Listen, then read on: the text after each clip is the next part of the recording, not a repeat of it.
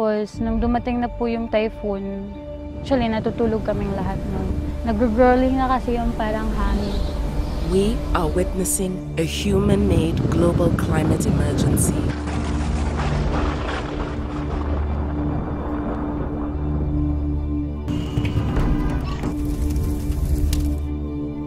Yung mga bata hindi na makita. Diba, paano nagko-collapse yung mga bahay dun sa amin. Yung mga tao umiiyak, yung mga tao parang walang mapuntahan. Marginalized girls across the world are among the most impacted, despite contributing the least to climate change.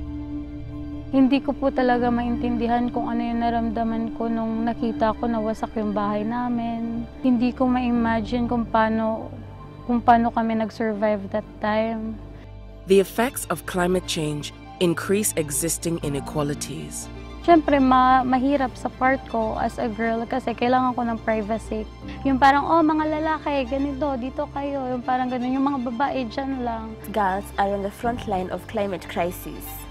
Climate change puts girls' education, safety, and health at risk. After Typhoon Haiyan, kasi nasira yung school namin, yung mga libro namin nasira din. Doon ko lang talaga naisip na, paano kung di na ako makapag-aral? Young people fear for their future and are demanding climate action on a global scale. More must be done so all girls can raise their voices. Girls are already leading on climate action. They need your support so they can influence the decisions that affect their rights, their future. My generation will live with the effects of climate change, so we must be included in finding solutions. It's time for us all to take action. Support girls' activism and help secure our future.